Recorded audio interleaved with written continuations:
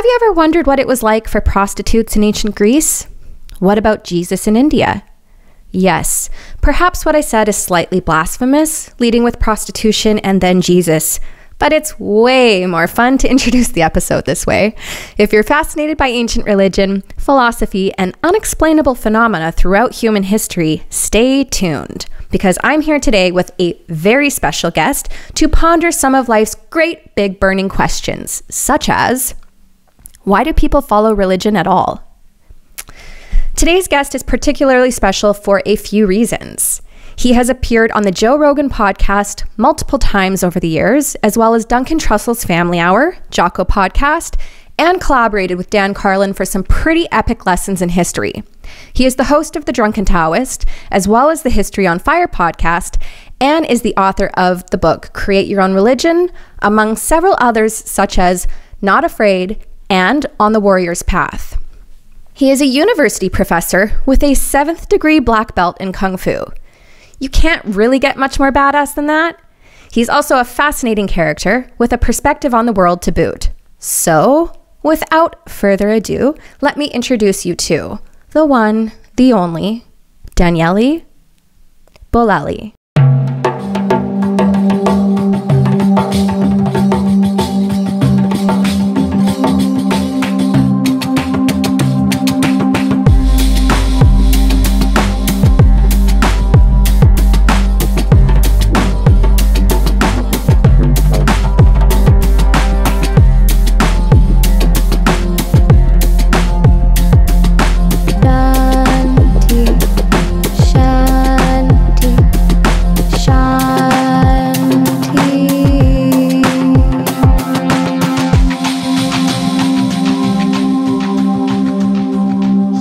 To listen to Joe Rogan all the time. And so the Rogan route. Yes. Yeah, the Rogan route.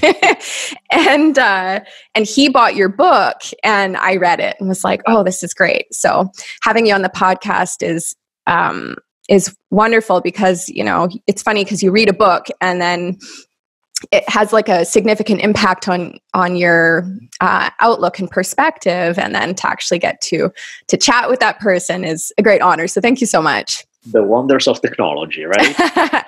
Definitely. Boom, here we go. So something that you had said, I was listening to, I believe it was your episode on History on Fire, which is an excellent podcast, by the way. But it was the one about Diogenes. And you had said something about Adelphi, the oracle. Mm-hmm. And that kind of stood out to me because I actually have I've got an Ayurvedic book, and something that I read in there was about how, like, I've got it here where it talks about like possession by the gods and like side effects of channeling. And that kind of stood out because you had said that, I guess, oracles didn't live very long or something like that. Yeah.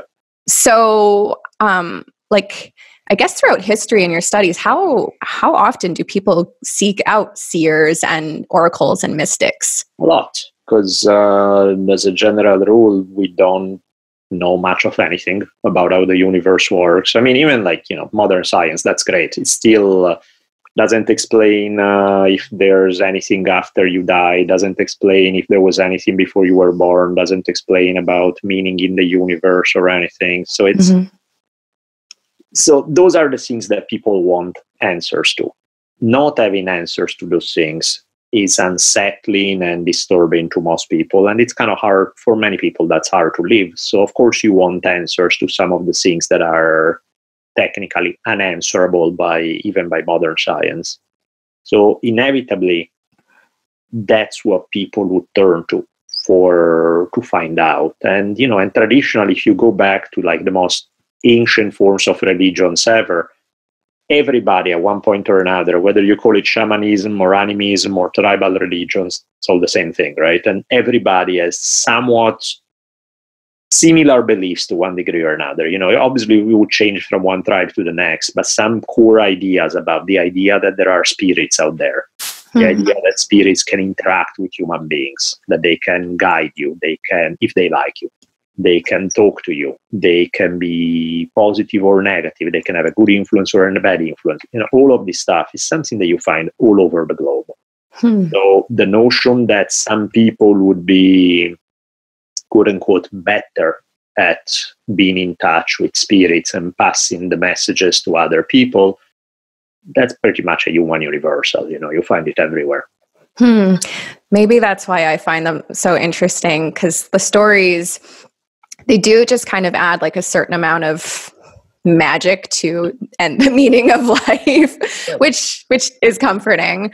But I found that really interesting that you had said that they didn't live very long, because that was very similar to what I had read. And then like in this book, like, I don't know, people talk about possession and all these different things. And this is a first on the podcast for sure.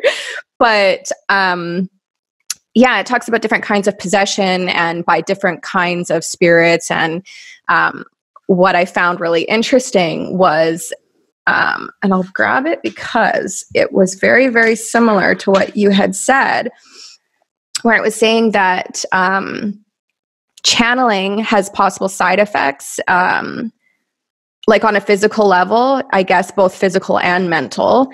And you have to weaken the hold. You have to weaken the hold of your own life force in order to let another being work through it. And on a psychological level, it says you can lose control of... You can lose control of your emotional energy, and then long-term disorders, it can actually manifest like arthritis, insomnia, epilepsy, all sorts of different things. So have you encountered that before as well, or was it just that one? Well, interesting enough, what I did read something about oracles in another context with similar stories, that it takes a huge toll on the body and all of that.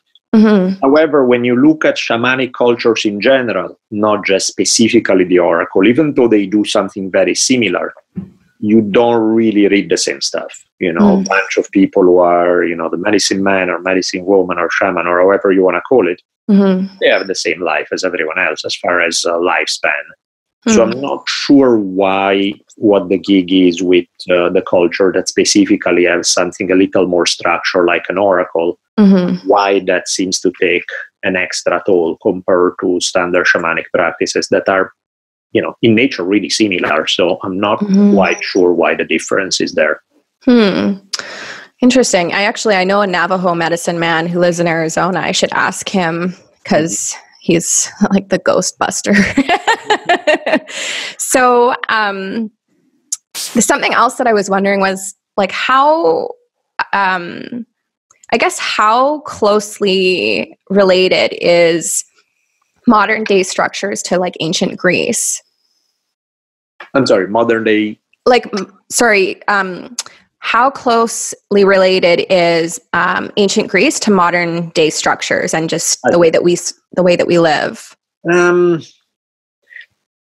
Clearly there's stuff that, like, if you look at the Greece and Rome to sort of at the whole Greco-Roman world, there are obviously a lot of continuities, and, there's a lot that is seen as sort of cradle of Western thought and all of that stuff, right? So there is continuity. On the other hand, it's also a completely other reality in just about every other level, from the fact that all of those societies were completely built on slavery, to the fact that, attitudes about pretty much anything were very different from both ancient Greece and ancient Rome, for example, had no concept of homosexuality the way we do, or, the idea of gender roles the way we could think of them. They were a completely different thing. You can go down the list, and, the number of differences is quite high. So while there are points of similarity, there is the idea of more active participation in political lines along more democratic lines. Okay, so you do find that in Greece, and this spreads after. You do find that, certain core concepts are definitely there, but then there's, filter that through a whole other universe of things that have nothing to do with the way we perceive the world today. Right. Okay. Actually, something that you had said in that same episode about Diogenes that I found interesting. There was a couple things, but you were saying that apparently prostitutes in ancient Greece were more educated than they were like highly educated because. Can you enlighten me a little bit on that? Because I know that that was something you had brought up. So there were, I think, two different levels to prostitution. There was kind of street prostitution. There was poor, cheapy, and nothing particularly well educated about it or particularly glamorous or desirable. It was a hard, crappy life if you had no other means, and that's what it said. On the other hand, there was kind of the high end of the sex work world. There was, these were ladies who usually were super well educated because they weren't just there for sex, get out, boom, done and over with. They were more like drinking companions of some of the men and conversationally, more for sex was part of the equation, but definitely wasn't the only one. So they were kind of more in some way companions, but not just during party. Like they had to kind of hold their own in conversation, in philosophical discussion, in this, that, and the other. So they were more almost like Greece was very weird because it had a super patriarchal structure. They were like the role of women was not particular. There weren't that much freedom for women. Oddly enough, for the very, very high-end sex workers, they were kind of brought into this male world and be made a part of in a way that pretty much no other woman, free or otherwise, was. So because of that, they were allowed and even required to have some degree of education that was not typical for other women of the time. Right. Yeah. So like more of on an intellectual level was where they were expected to be meeting these men. Interesting. Yeah. I found that quite interesting. In some sense, that stuff exists today as well, right? There is the sex work, the more desperate end of street level where it's really a rough life in a lot of ways. And there's the super high end where, of course, you're still talking about sex, but there's so much more behind it that, a lot of what some of these ladies get paid for is not just the sex, it's kind of this whole other experience that go around it. And many of them wield the power equation is completely different. Some of these ladies charge crazy money. They are able to charge crazy money. They are able to pick their clients. They are able to be because they are so highly thought. And so even today, people say sex work like it's one thing. It's not. It's like there's so many different shades of that they don't even resemble one another. One end is super exploitative.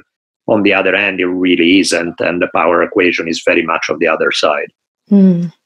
Was it like a little bit more, was it like more accepted back in ancient Greece than it is today? Because I know it depends on who you're talking to, but there's still a huge stigma around it.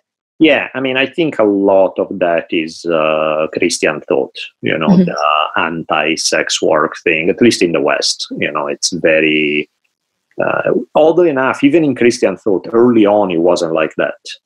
Where even like super strict thinkers in matter of sexuality, like St. Augustine, one of the kind of key pillars of the early church, was fully in favor of legal prostitution and argued that without legal prostitution, society would just go to hell because it would be this kind of sexually repressed man would go crazy and it would all be there. So it's interesting to see how it evolves over time. But yeah, generally speaking, the whole super negative stigma on sex work is more, there's another layer that's more modern than not, and that's it's post-Christianity. Interesting. Yeah, actually, because I'm pretty sure that there's statistics that show in places that are incredibly religious and sexually repressed, there's way more crime against women and children, like tons. Definitely. There's way more crime, period, usually. In general, like a lot of the negative statistics tend to go, which kind of begs the question, is the chicken or an egg thing? Is like, are these places more dysfunctional to begin with, and so people crave some kind of solid, hardcore moral line, and they go to the more fundamentalist religions, which clearly doesn't seem to solve the problem, but at least it makes them feel better psychologically. Or is that holding some of these beliefs makes some of these social problems way worse? Hard to tell. It's who knows which way the causal connection goes, but there's definitely a connection. Right. Well, and that's the thing, something that you were just saying made me think of when you were saying in Create Your Own Religion, and it was along the lines of people needing a dogma or some rules to follow if their internal guidance system is broken. Like, what do you think that comes down to? Is that is that more prominent in areas where people are kind of brought up to just follow and accept blindly? Because, I mean, for me, I think that's why I liked that book so much, because I've always been a bit of a rebel. And if people, tell me to go one way, I want to go to the opposite. Sure. So, yeah, I'm just kind of curious about that. I think dogma is just reassuring. Life is complicated enough and scary enough, and you have to make up your own mind at every turn of the way. And there's, how many times in life can we make bad decisions that take us to a bad place? Lots, all the time, right? From the people you interact with to your life choices about work, career, there are 10 million things where we have to choose. And it's kind of scary sometimes to constantly have to wing it, essentially, because you're making stuff up as you go, trying to figure out what the best option is. So to have somebody who come around and tell you, I have all the answers. I already know exactly what leads to great, wonderful outcomes, and you'll be safe, and life will be wonderful, and what leads to terrible places. All you got to do is follow these ideas. And so there's a sense that's psychologically very reassuring. It's like most dictators, most religious cult leaders, they all fulfill the same function of like this daddy figure who reassures you, pats you on the back, protects you, but at the same time tells you what to do. And all you got to do is follow what they say. And there's nothing else to it. That makes life so easy, because you don't have to constantly struggle and think and go back and forth. All you got to do is follow the line. And, they give you an identity, they give you colors and a uniform and who we are and who the bad guys are. And it's very, very, very psychologically reassuring. Right. Yeah, that makes sense, because life is hard sometimes and messy. I think that's the thing that as time goes on, I'm like, I don't really think life ever gets easier. I think you just kind of get better at navigating the obstacles, or like figuring out, how to pick yourself up again when you've hit rock bottom or whatever. That's what, and I think so. It's understandable. I mean, it's like of course, I'm not exactly a big fan of dogma, but I understand the psychological push behind it, why people gravitate to it. Because it's weird when you think about it, especially in the modern world. Why still, when you add up the people who stick to like hardcore religious fundamentalism, or the people who have been seduced by totalitarian ideologies like Nazism, fascism, communism, you go down the list of all the dictators who have had tremendous success, it seems weird. It's like, why would anybody want to sign up for that? All the religious cults that Charles Manson, make no sense from the outside and all of that. It's because they fulfill a psychological need that's rather big in a lot of people. Yeah, that makes sense. Well, it's, I grew up in a very religious community. Like, it's considered the Bible Belt. And I think we must have, like, by now, a couple thousand churches. And my family, I was never raised religious, but I did start questioning this idea. Like, my mom would bring us to Sunday school to play with my cousins, even though, like, my mom couldn't care less if she was really there. And I remember the Sunday school teacher sitting down and talking about Jesus and God. And I just remember having this question. I must have been like 5 and thinking, okay, well, who created God? And then life kind of continued on for me. And those questions never really went away. And like I remember I went to a church by myself. I would like take the bus and I would go there. And it was like probably like an hour's bus ride or something like that. And then it was kind of like, I think I was around 13 or 14 because I wanted to know something. But then as soon as they started telling me what when I had to show up and like making things mandatory, what I could wear, that was kind of when I was like, no, thanks. I'm not going to be good, And then a few years later, I kind of, I had a friend introduce me to the Hare Krishna sort of movement and to the temples there. And I really do love Eastern philosophy and things about Hinduism and like the Vedic philosophy. But as I started to like realize more about the things happening within that movement and all of the rules, that was another thing. I was like, okay, well, here's something else. And like, I kind of went out searching, okay, what could I follow? What makes sense? I have to have something to believe in. And then I read your book and was like, oh, wait a second, I can believe whatever I want. So actually, that was something that I also wanted to talk to you about was, you were talking about Alexander and when he went over to India and how he seemed to have this infinity towards the intellectuals and like the mystics. Can you share a little bit more about that? Yeah, I mean, both in the Diogenes example back in Greece, and then when he makes it to India with some of the sadhus there, were like these kind of mystics who live on. It's very odd because you have this description of these encounters between the guy who's pretty much the most powerful man on earth at that point, or if not fully on earth, because there may have been a couple of other places, but still, he's one of the absolute most powerful rulers in the world.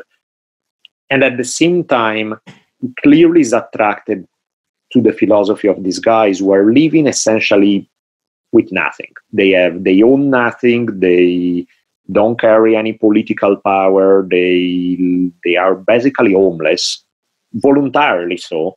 But they are these hermits in the forest. And so there's something there that, in the Alexander case, makes you think that maybe he was trapped in his own game, that maybe he couldn't get out. Mm-hmm. He clearly seemed to be fascinated with something that's the exact opposite of his life. His life is all about sort of ruling the empire and having all these people under you and material wealth and commanding and this and politics and all of that stuff. And instead, he keeps being like, what do these guys... And these guys at one point flat out tell him, they are like, look, what you're looking for, you're never going to get it. Just quit now already. You're just making trouble for everybody, invading, doing this and that and the other. They are hinting at the fact that he's searching for something that he's not going to find through his military conquest. Mm-hmm. And Alexander, both with Diogenes and with these guys, he seemed to thank them and respect them and kind of hear what they are saying, and at the same time not be able to get off the horse of what he's doing. And he's sort of too invested into it to step away. Right. And I think that makes sense for a lot of people. I think that there's so much of life where we might have these, I call them like zig and zag, where you want to know more and you have that curiosity, but you kind of just get trapped in your day to day. You get trapped in sort of like your idea and your story, and actually, in Hindu or Vedic philosophy, when they talk about Maya and illusion and all of that kind of stuff, and I think that a lot of people are curious and want to know more, but I don't think that we have a lot of places that we can explore that anymore. Sure. That's kind of something missing. Yeah, and I think in that sense is people... like that idea of free exploration, that idea of create your own, of taking from different sources to really see what makes sense to you. Mm-hmm. On one hand, it seems so obvious. It seemed like, well, of course, why would you want to do anything else? But the key things that the reason why people usually choose not to do that, beside laziness, beside a little bit of fear, is also that the more traditional beliefs give you a sense of identity.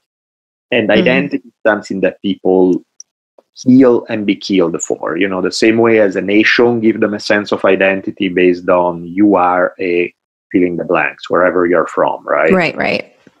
The same way that religions do it, the same way that politics, people gravitate to identity like crazy. It's like being a part of the yacht club. Totally. And in that sense, to me, it's like the old ladies at church and the motorcycle gang are looking for the same stuff in many cases. There's that sense of belonging, that sense of identity, that sense of this is how we do things. It's something that most human beings crave. And so that's why, again, dictators or cult leaders are so easy, so skilled at manipulating this, because it's such a strong human need that if you can deliver it to people, they may follow you in the weirdest possible directions as long as you are delivering that, because it's something they crave so bad. Right. Yeah.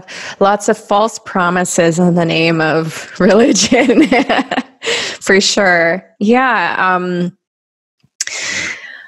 I think also it's like this need for human connection. We need to feel like, connected to something. And for maybe, I think also for some people that maybe didn't have that sense of family and connection growing up, they can go out seeking that in other places. And the thing with that is it does, in a sense, if you don't have a pretty clear sense of autonomy over your mind and your thoughts and can really discern between what's being said to you and how it lands. Because something I was talking about with a friend just recently was someone can be giving you a message, but the intention, like the message might be good, but the intention behind the message could be something different. So it's important to be able to take something in, but then question it and question how it makes you feel and where is it coming from before you accept it. And if you don't have that sense of, I don't know, whatever you want to call that, discernment, maturity, wisdom, if you don't have that, you can absolutely end up being one of these people who gets really taken advantage of, because we all have this need for some meaning in our life. And I'm a huge believer in finding that for yourself. So, yeah, that's in order to find it for yourself, it requires you to have a fairly high degree of self-confidence. Because otherwise, along the way, there are going to be 32,000 people who want to sell you a prepackaged set of beliefs, identity, with the promise of kind of safety, and this is what you have been looking for the whole time, and this will end all this trouble and travail that you go through all the time and thinking so hard about stuff. So, I mean, if you want to be, like, if you're smart and not particularly nice person, manipulating people is really easy. There's a whole, so many people have these buttons that are so obvious just on them, on their personality. And as long as you know how to press the button the right way, you can make them go one way, another. Of course, that's a horrible way to be. It's like, it's not, in fact, if you are actually smart, but not a horrible person, then you learn how to use it rather than manipulation as a form of communication to deliver messages in a way that are a little easier for this person to hear than not. Yeah, I see that on Instagram all the time. And it's like, buy this, my package, my program, and your life will look just like mine. And I'm like, no, it's not how it works. Like, everyone has their own formula. And if I were to go out and say, like, follow, we'll just use Gary Vee as an example. I don't really follow his stuff, but my partner does. If I were to follow Gary Vee's advice, like, that for me, I wouldn't have the same kind of success because I'm a different person. I have different drives. Money is not a motivator for me. And yeah, but you see that just everyone's trying to sell people on this idea. And I'm thinking, well, what is it that people need? People just need some encouragement and a little bit of, just confidence in their own path and finding their own way. But there is definitely plenty of people out there, I see it all the time, who are more than willing to take your money and sell you the magic pill, which does not exist. Convince themselves, maybe they are not completely cynical. Maybe they're also a little self-delusional. It's because it worked for them, then they assume clearly this will work for everybody. And maybe it works for not just them. Maybe it works for a bunch of other people. But again, it's not going to work for everybody. That's why, to me, it's like I tend to trust better people who tread really lightly, who are more sharing what works or what doesn't for them, sharing their experience without assuming that their experience is going to be your experience, or that if you just follow the 12 steps that I just gave you, everything is like, no, it doesn't work that way. No, you have to try this, see if it works, try that, see if it works. And it's nice to hear the process. I love to hear people who are happy with what they have done or successful in what they've done. I love to hear their process, right? But that does not mean that it's going to be mine or that it can work for someone else. Maybe it does, maybe it doesn't. Or maybe you borrow just some elements from it that is like, you know what? That one insight works really well. Everything else you wrap it in doesn't work for me. But that one thing does. So I'm going to take that aspect and use that part.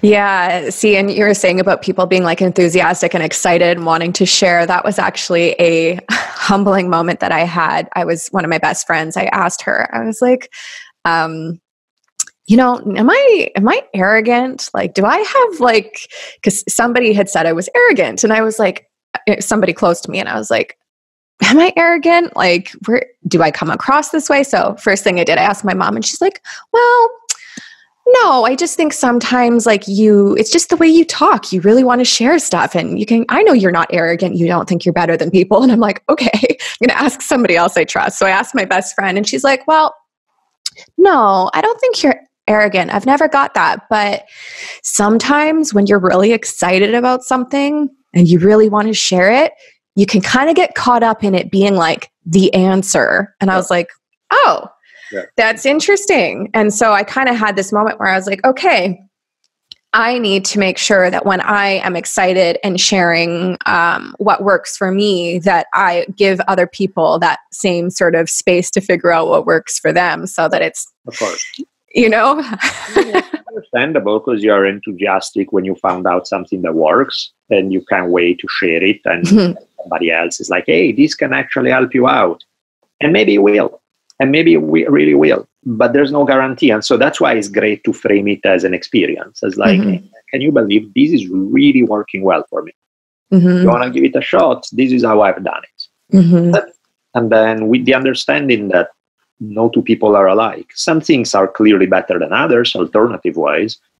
But it's kind of like if you have kids, like some people will have their parenting philosophy thinking that that will apply to every single kid. And granted, again, some are obviously better than others, right? If your parenting philosophy involves them whacking them in the head every time they drop a fork, it's probably not the best approach ever. Few people come out well from it. But as a general rule, still no two kids are alike. So while some things will work with more kids than others, some kids need a lot of structure. They need and they thrive on being given very clear guidelines of what's okay. They want rules a little more. Other kids really don't. And the more you trust them and the more you work with them on saying, giving them space, making them think and understand what the consequences are for certain choices, and are we really sure you want that? But ultimately it's your choice, and giving them a lot of freedom, they thrive on that. There's nothing wrong with one method or the other. What's wrong is applying the method to the wrong person. If you are rule and regulation to the kid that does not thrive on that, is miserable. If you give a bunch of leeway to a kid that's not ready for it, that's not a good idea either. It's actually a conversation I was having with my mom like a few weeks back, like the difference of, between my sister and I. And this is kind of what I was saying. I'm like, see, we both have such different personalities. And so you can't, it's like the same rules might not be good for both people. And I'm somebody who's naturally always been really independent and like wanted that freedom to explore and think for myself. Whereas like naturally my sister is somebody who needs more, like she is a little more dependent. And so she needs more structure because, like all of the freedom and stuff like that. So it's just really interesting because we're like night and day, and just like the difference of how the same parent, because I come from a single parent family, the same parent could have like the same method, but two completely different outcomes. Absolutely. And so you have to tweak it, right? You cannot treat people exactly the same if they're not the same. Yeah. They don't thrive on the same stimuli. You give the same stimuli and, it doesn't work that way. Mm-hmm. Right. Something I kind of wanted to come back to, obviously the magical stuff, was Joan of Arc. Your series on Joan of Arc was incredible. It was awesome. And what I found really fascinating was that you kind of at the end, you went through all of the like possible mental health or physical health problems that could have been like the reason for her having these visions, like auditory and visual. Is that something that you've ever encountered with any other story, or is it unique to Joan of Arc's story where you can't debunk it? No. I mean, I just did one, like literally the other day that I just released, of a crazy story that happened in the 1500s in Strasbourg at the border between Germany and France, where what was known as the dancing plague, which starts with one lady who step out on the street and start dancing and cannot stop. Like, she clearly is another state of consciousness, and she dances until she passes out, and then she gets up and start again and passes out and then starts acting. And it's disconcerting, but they think, okay, one crazy lady maybe, or who knows what's happening. But then 10 other people start doing it, and then 20, and then 300, and then 400, and some of them start dying because they dance themselves into a heart attack without able to stop. So it's like a compulsion where they cannot physically stop the dance. Wow. What do you make of that? There are all sorts of theory from, they ate this grain that had this mold on it that give you hallucinatory states, but that doesn't really quite hold. Like argot or whatever? Yeah. But that doesn't really, it sounds cool, but it doesn't really hold. Then there's like the mass hysteria one, which really doesn't explain anything. It's like, okay, that's great, but it's not really a full There are all these efforts to explain it that are interesting, but none of them really hold super well. So I tend to resist in those cases, like both in the Joan of Arc story and this one. I tend to resist efforts to give it a simple explanation, because I don't think they have a simple explanation. I don't find any of the, I find some explanations more reasonable than others, but I don't find them 100% convincing. There's still something missing there that I'm like, I don't feel that I have it. And so in those cases, I'm okay with not having an answer, with sort of accepting that, to me, that's a mystery, that I don't know what happened there. I have no idea. Right. Who, of all of the different people of history, who is the most interesting character that you've kind of come across? My all-time favorite is probably, I did 2 episodes on this guy, Ikkyu Sojun, a Zen monk from the 1400s in Japan, and he's hilarious. He's funny. He has a happy life. He enjoys his drinks, he enjoys sex tremendously. He's a poet. He's just a fun guy. He's just...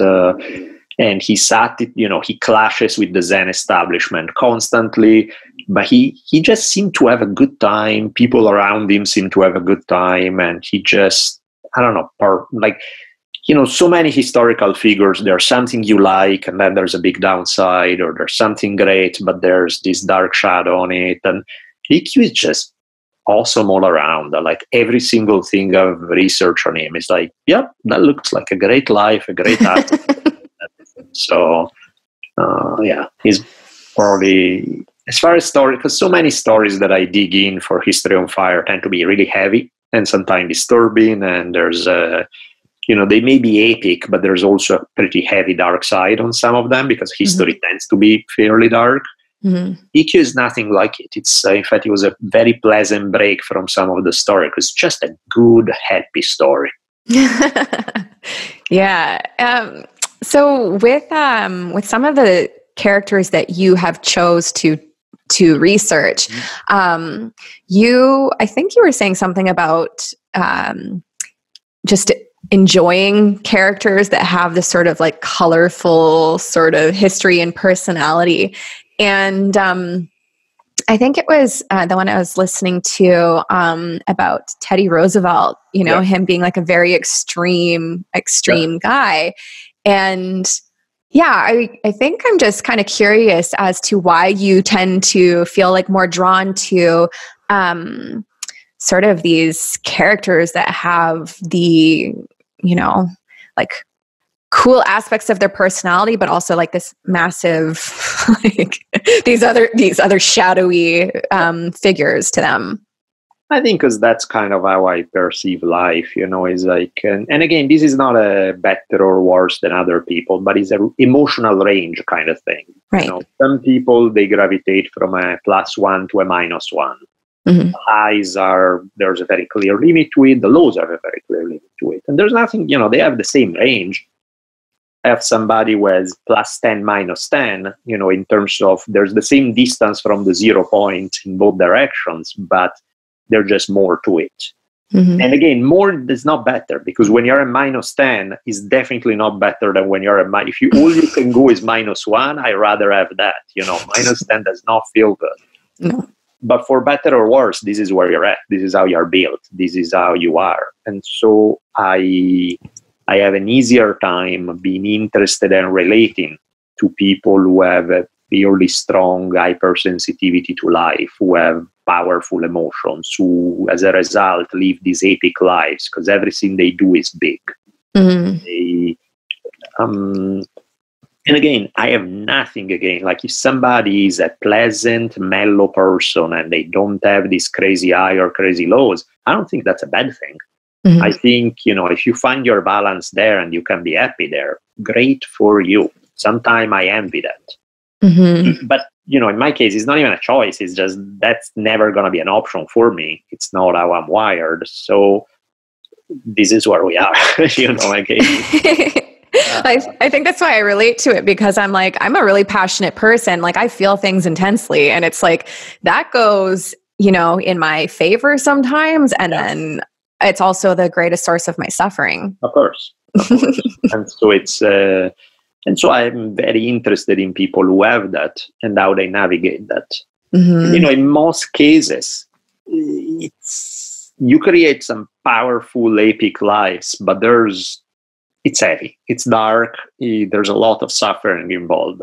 Mm-hmm. That's why, again, the EQ episode makes me happy, because it's one of those where he clearly is an extremely intense guy emotionally, mm-hmm. but finds his balance some way and then manage to ride through life in a brilliant kind of way. So I'm like, okay, I dig that. If you can take that intensity and passion and not be overwhelmed by it, mm-hmm. Then you got something going. That's really good. Yes. If you are a very intense person and very passionate, learning how to manage and control your emotional state is, it's a tool.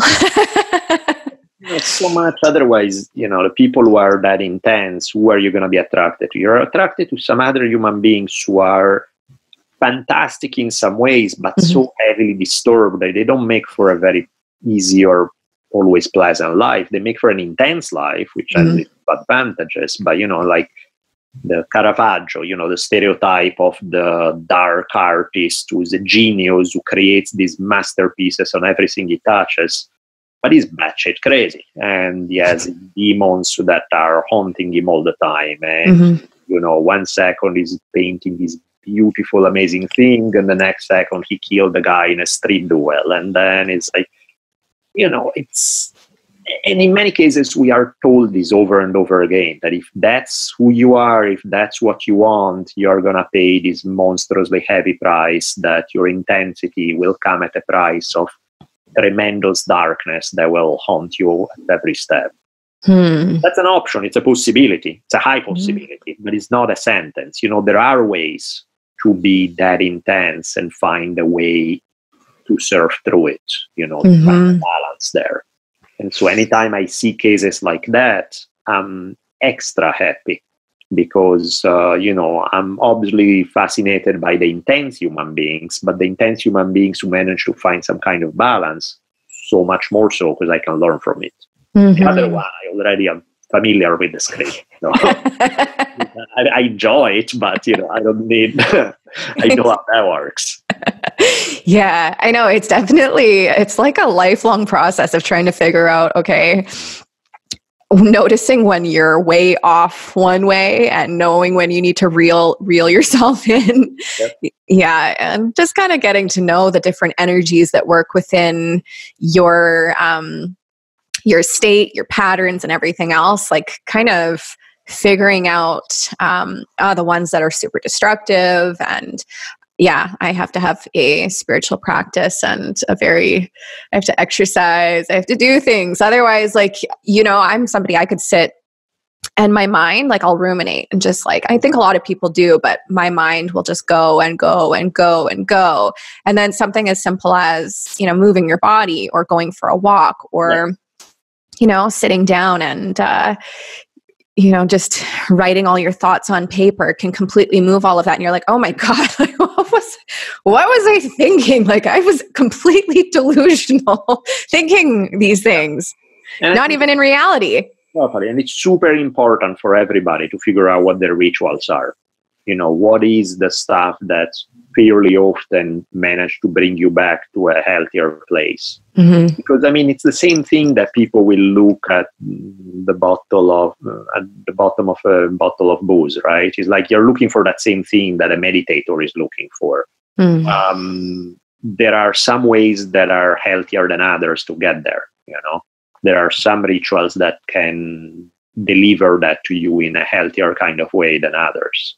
Mm-hmm. I see these days with the whole coronavirus thing, I know so many people that I know are in martial arts and they can train and they are going absolutely batshit crazy because that's the thing that keeps them sane, right? That getting on the mat and sweating it out and doing this thing, it's their meditation, right? It's the one that works for them. And so have that taken away without having another kind of ritual to replace it that works for them is maddening, because that's how they keep their balance. So things like that is extremely important to figure out for oneself. What are the things that work for you? And back to what you were saying earlier, no two people work the same way. Mm-hmm. Somebody, meditation is amazing. Somebody else try it and is like, Jesus Christ, it drives me insane. I cannot physically do that. Sit still, and it doesn't work for them. Mm-hmm. So it's good to try a bunch, figure out which ones are yours. Well, and there's also so many different types of meditation. There's different types of yoga. There's different types of, depending on your emotional state and your energy level. If I've just had a cup of coffee and all of a sudden I start to feel anxious, the likelihood of me sitting down and focusing on my breath is no, I need a meditation that's going to involve me focusing on something to occupy that energy. So, yeah. I also think that it's important to have more than just, a couple of, tools. People should always be looking to, develop different resources so that you can be self-reliant and have different things that you can, reach for depending on, where it is that you're at in yourself and also just in your life. Because another thing, if you have maybe a bunch of kids and your home life is really chaotic and busy, again, what you do in your space might need adjustment. Mm-hmm. Absolutely. So, yeah. So, I wanted to actually ask you about Jesus in India or in the East, because there is a huge gap in the Bible of that period of time where Jesus was apparently there. And there's a lot of similarities of what he was teaching and just his gifts and skills and stuff towards like sadhus and swamis and these mystics in the East. So I'm kind of curious what you know about that. Well, I mean, the whole Jesus thing is tricky because the reality is that there are no sources for anything. And I mean literally anything. Like the whole New Testament account could be 100% true or 100% made up, and we have zero way to tell because there was not a single line wrote about him when he was alive. So start with that. There's zero contemporary evidence for his life. That's kind of starts on a less than solid way in terms of, hard historical evidence. The earliest things you find are written at least a couple of decades later, and they are from people who are his followers. Okay, so maybe, and then a lot of the other, most of the New Testament is composed later yet. So in terms of, solid evidence to go by, there isn't any.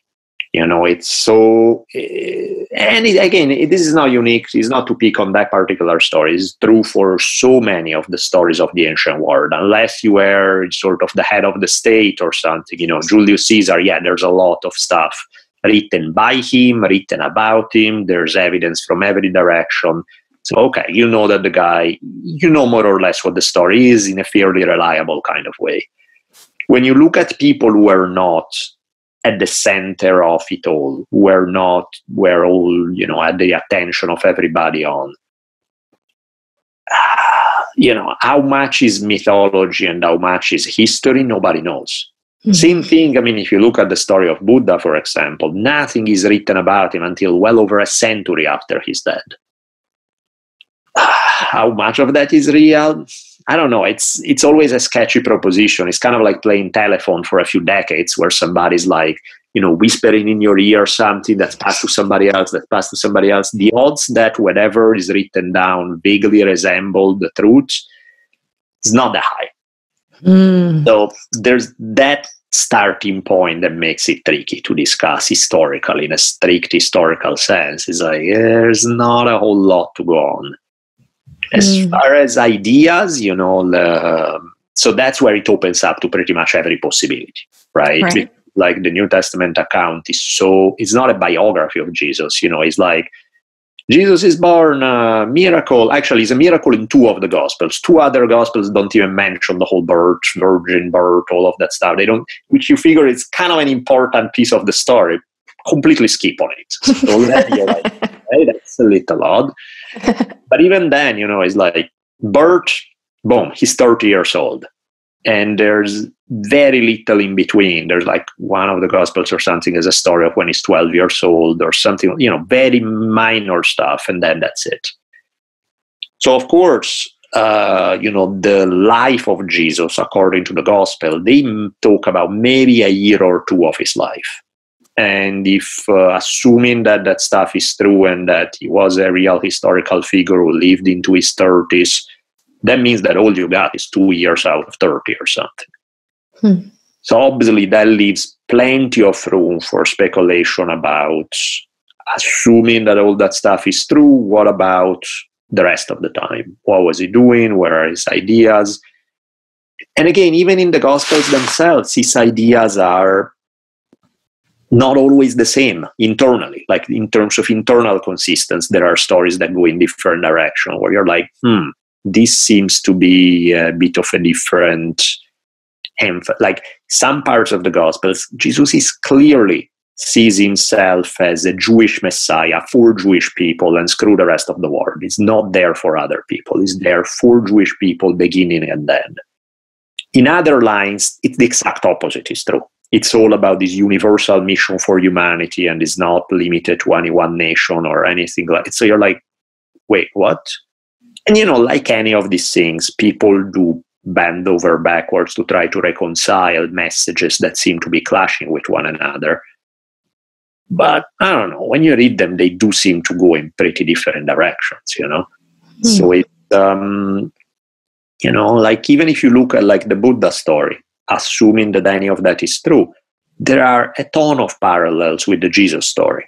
There's a ton of them, from the period of isolation, like Jesus 40 days in the desert, Buddha meditating in the forest, fasting, prayer / meditation, and that's how Buddha became enlightened, and that's where Jesus became Jesus, in a sense. It's after that period that he started going around healing and preaching and all of that.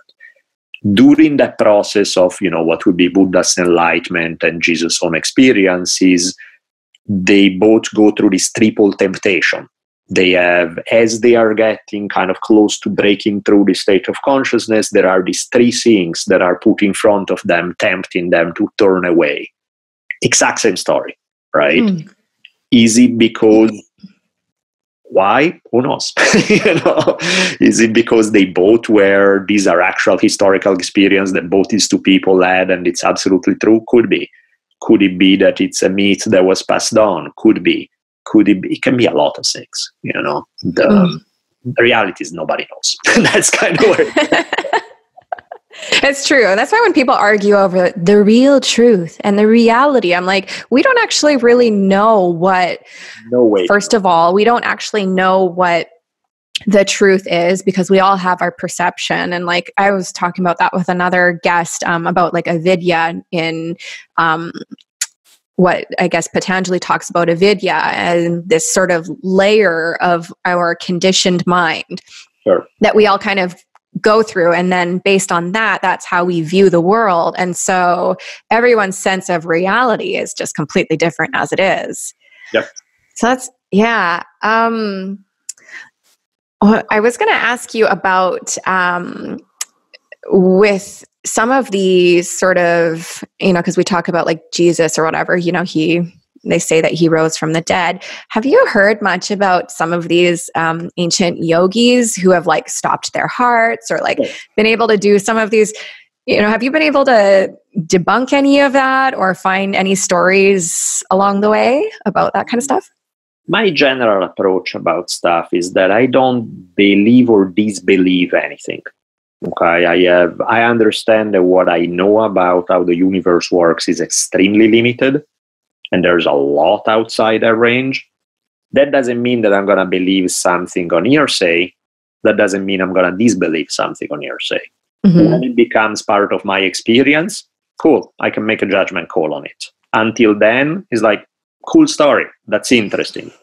That's where it ends. It's like, unless you are there and you experience it, then it's, second or third or fourth hand story. And again, I don't dismiss stuff outright just because it doesn't sound plausible according to my experience. Because again, I understand that mine is so limited that there's a lot of stuff that happens for real that's outside of it. I've seen and experienced plenty of stuff that does not fit the parameters of how we see of our scientific understanding. So I understand that there's stuff that does not quite, modern. I'm not a hardcore, like everything that's not explained according to a materialistic model of science must be false. Far from it. I know for a fact that that's not the case, that there's something beside that. But of course, that does not mean that I'm going to believe in anything that I haven't experienced myself either. It's kind of like, cool, let's chat up. If you can show me, let's do it. Let's try. Let's see if it works. So a lot of these things, the problem with a lot of things that seem to escape the traditional explanations is that, of course, you're going to get a monstrous amount of crap that people make up that is completely fake. But occasionally you may run into something that's not that easy to dismiss, and you're like, oh, just because 99 other people said the same thing and they were full of it, doesn't mean that this one is. Yeah, I know some things are just unexplainable. And I've had, quite a few experiences, which is part of the reason why I believe in some of the things I do, because I've had experiences where if I were to try to explain it to somebody else, well, you weren't there. So it might sound completely crazy, but, me and one other person were there and we had this experience and we both experienced it. And I know in different places, like I've been to India a few times, and some of the like there's these sadhus that they're like the standing babas, and they never ever like lay down. Apparently they don't sleep, they stand. And like just some really crazy stories, even when you start to look through as I've kind of studied yoga over the years, some stories about these incredible feats which we would think is impossible. And even when you're reading it, you're like, there's this one story actually, Paramahansa Yogananda, I'm not sure if you're familiar with him, but his guru died and then came back. And I'm like, okay, well, if we're talking about him coming back and he's talking, Paramahansa's like, well, how can this be? And he's crying and he's upset. And his guru is saying, well, it's the same thing as like my physical body I've manifested. And they talk about quantum packets and particles. And this is in like I think that was in the early 1900s or something like that. And they're talking about all of this. And I just find it really fascinating that is something that used to be more common, and now we're kind of in this different time where we don't really believe in anything often. Yeah, and in fact, I tend to distrust both I'm not comfortable with the degree of certainty that people seem to display on things that they don't have direct experience with, one way or another, right? It's like the hardcore scientific approach of like, it hasn't been explained in a lab and it hasn't been part of my experience, so it must all be bullshit. What makes you that sure? What makes you that confident that you have the absolute explanation for it all? Similarly, just because I don't stick to that doesn't mean I'm going to believe per se something on hearsay. Again, it's very just like, cool, let's try it out. Let's find out. I'm open to the idea. You know what I mean? It's like, I'm open to the idea. It doesn't mean I believe it, because again, what does it mean? Belief is cheap, right? Belief is what is belief? Belief in that sense is something that you strongly have an opinion on that you have no experience of. That doesn't seem like a good idea. You know what I mean? It's like when I do have an experience of, that is not a belief anymore. I can tell you, look, the sun is out. I see it. The other stuff, I don't know, the other stuff that I don't have direct experience of. Again, I'm a big fan of staying open. You know what I mean? Just being very open to the ideas of being maybe researching, maybe hearing about it. That's very cool. But until it becomes mine, It's true, because you can have an open mind to things, but you should also be open to being wrong. I feel like, okay, until like when people talk about what they believe in and things being true, and they are so certain about this being the way, and you follow this path and you will make it to my heaven or this abode or whatever. And I'm thinking, unless you have died. Yeah. Which I think, and this is where it gets a little confusing. I'm like, but haven't we all died? If now we're talking about reincarnation. It's endless. I don't feel like we have the capacity with our limited human senses to ever understand anything. Yeah. I don't think that that's what this world is for. Like, I don't think that we come here to like be able to have all of this understanding of the universe. It's too big. I mean, and that's what it is. It's like, and that's why I find it kind of arrogant when people want to have this hardcore answer that they are 100% sure of. I'm like, how are you 100% sure of anything that is not the stuff in your hands that you do on a daily basis? And again, it's like, this has been used to reject all the traditional religious dogma, rightfully so, because they were selling you smoke to a large degree. They were selling you this idea that they know the truth, when in reality it's like, no shit, you're making it up as you go. But similarly, I also don't like the scientific arrogance of, hey, if we haven't explained it yet and it hasn't been proven through peer-reviewed studies in a lab, that means it's not real. Like, how the hell do you know what's real and what's not real? I mean, some stuff is more credible than others. Some stuff, there's more evidence than others. But the stuff that we can be sure of, it's not that much. There's definitely stuff that we can be sure of. It's not that much. Yeah, and I think that sometimes, not every time, but sometimes when people have this need for other people to accept their ideas and theories, I think sometimes it comes from a lack of confidence in what you believe. Because, it's interesting, and I can speak on this because I used to be like that in my early 20s, actually. And then I went through this dark time of my life. And then it was like after that, I was like, it doesn't fucking matter what anybody thinks. It doesn't matter if people think that what I believe is true or it isn't true.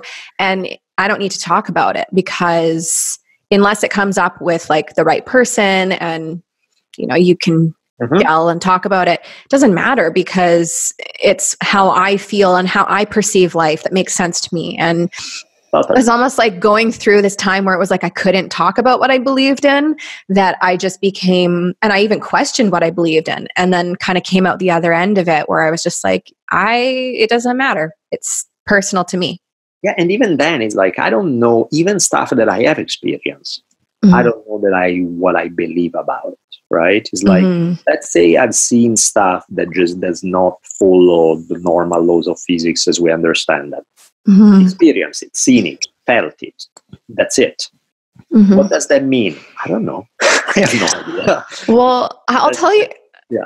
I'll tell you this one story that, I've thought of it a couple of times, and it's interesting because this is actually one story that I normally wouldn't tell people because it's exactly one of these, but I'll share. So, when I first went to India, I was 22, and I was searching for something. I didn't know what it was, and my friends had told me about this one place. So there's this holy sort of city called Vrindavan. It's supposed to be like the birthplace of Krishna. And there is this temple there. And they say that if you go and you offer the deities Krishna's favorite dessert, which is like rubbery, that he will appear and he will wink. It's like the winking Krishna. And I kept asking, like, let's go there. I want to see if God exists. And I had this whole sort of, ignorance. I want to see if God exists. And then it didn't end up happening. We ended up traveling to some other places. And I actually had a very, as much as there was some really great experiences, I had a very difficult experience. So let's just say I was humbled by the time I finally came back and returned to Vrindavan about 4 months later. And I was thinking, okay, if there is a God, he's not going to reveal himself or herself to me. Like maybe this would be to somebody who has dedicated their life to, some sort of practice. And it's not going to happen for me. But anyways, my friend took me to this temple, and it was in the old part of the city.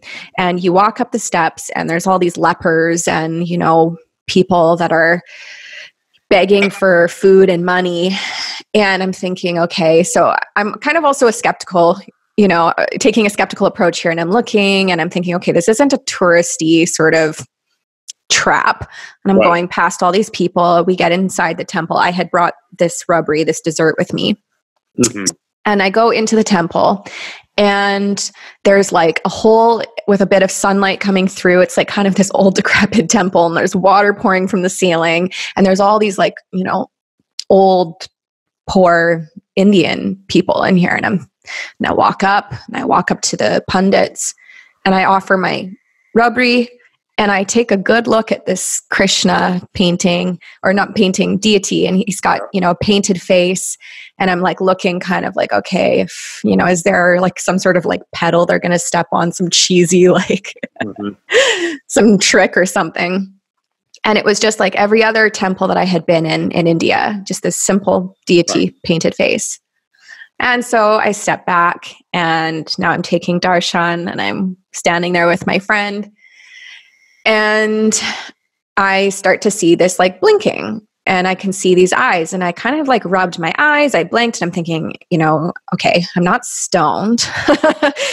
It's hot, but am I delusional? Like, do I have some kind of heat stroke? And I'm watching for about, 2, 3, 4 minutes. I mean, it's hard to even tell like how long I stood there. And this thing was like winking at me and blinking its eyes. And I said to my friend, like, do you see that? He's like, why? Why would I see anything? I didn't offer him rubbery. And to this day, that's one of those moments I look back on in my life, and it's so surreal that I can hardly believe it, because it sort of blows my own sense of reality and understanding of like I can't explain it. I know I had that experience, but there's still this part of my mind that doesn't want to accept that I did have that experience. Right. Yeah. It's like this sort of dissonance that I'm, but I can never explain it to this day, ever. No, that is, and sometimes, and I'm comfortable with that, with not being able to explain it. Mm-hmm. That's a funny one. That, like, I remember once I went to see this lecture by this guy, spiritual teacher, whatever the hell. I don't like the guy. He rubbed me wrong, right? Everything he said just rubbed me wrong. There was an energy to him that rubbed me wrong. I just did not like the guy, right? So I'm not well predisposed to him. And I'm there with a friend, and at one point he says, okay, like, close your eyes. Let's do like a 5-minute thing where you just let it go, almost like meditation. And I'm like, okay, sure. And at one point I'm like, I'm bored, and I open my eyes and I look at the guy, and he's sitting there in meditation, and I see his face and suddenly start changing. And I see like this light around the dude, like visible light, to the point that it becomes like his face kind of disappears. And it becomes this golden light that fills the room, and I almost can't see anything else. Right? Oh. And then he slowly, after a while, start going back, and I see the guy's face, and I'm like, that was weird. And I asked later, my friend who was with me, he's like, did you see something there? And I'm like, the dude's face disappeared, and it was all gold. I'm like, yeah, I saw the same thing. But here is the funny part. Normally, that would lead to go, oh, he's a mystical hero. That means that he's a great enlightened being. And instead, we're like, you still think he's an asshole, though, right? He's like, totally. So it's just like, yeah, there may be stuff that we can't explain. Mm-hmm. But I think people build on it. Like, oh, since I can't explain this thing that just happened, that means that he's an enlightened being who has the wisdom of the universe and this, that, and the other. And it's like, no, I haven't experienced that. I saw that there's a light that comes out of the dude's face that makes him disappear. That's weird enough. I don't need to go beyond that. It's like, or, one night I'm sitting in bed and I hear 4 feet away from me somebody walking, right?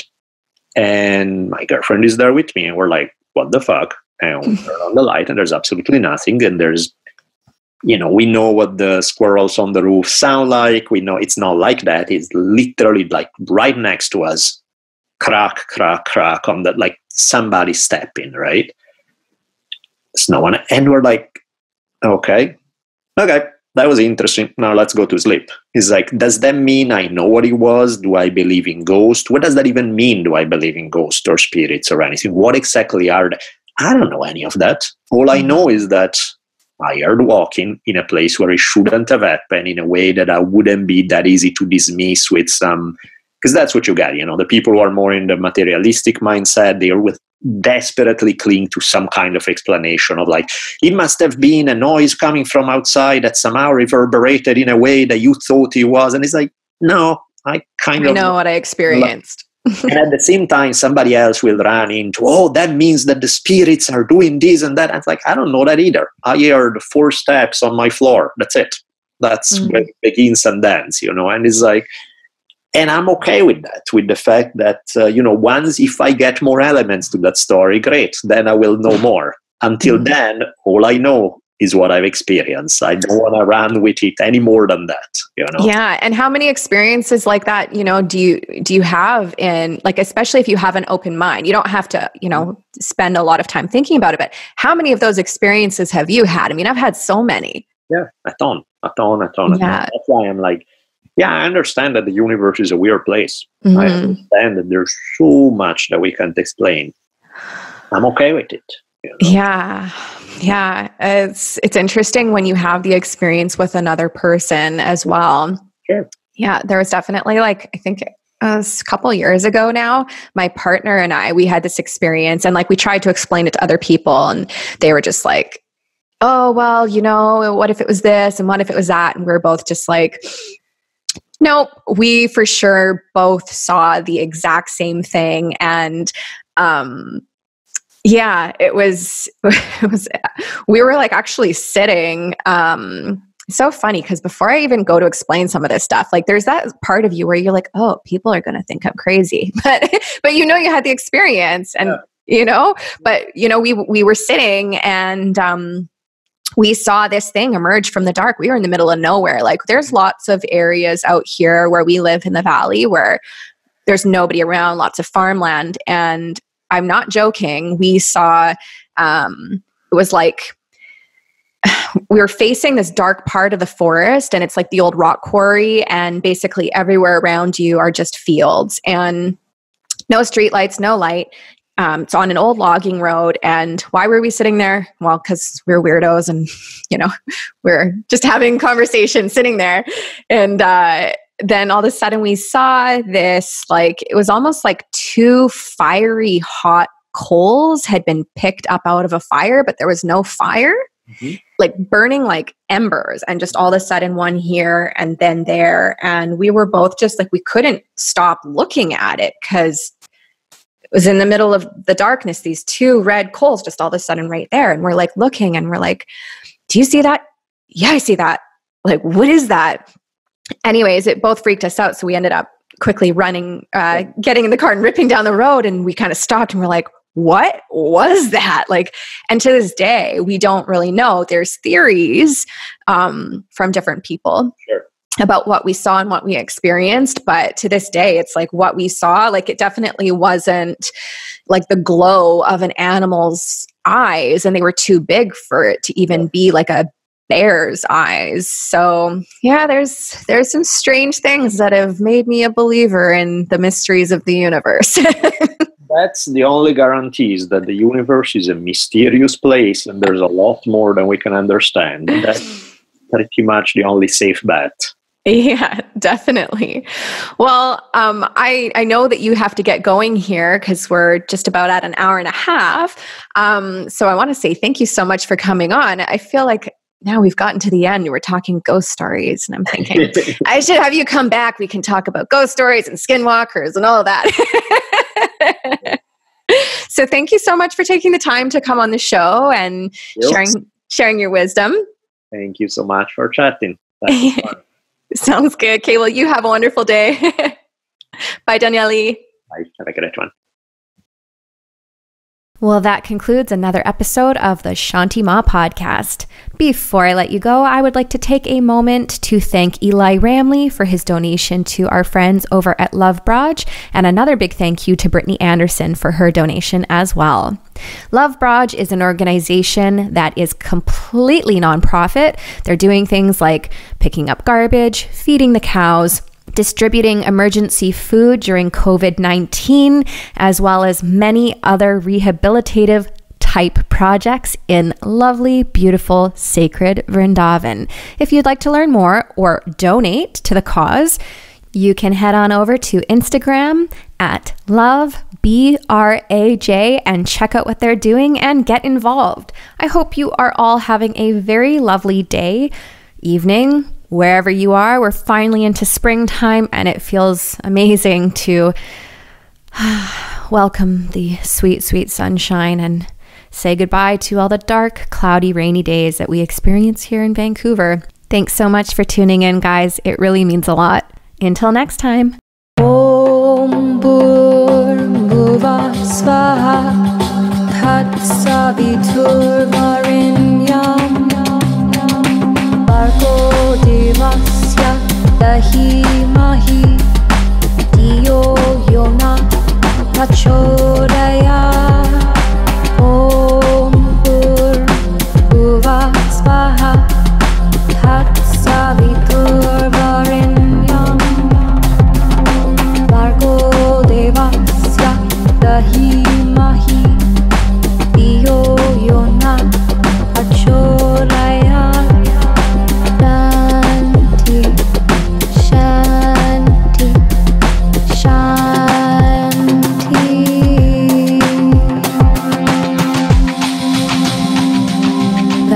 Shantih podcast.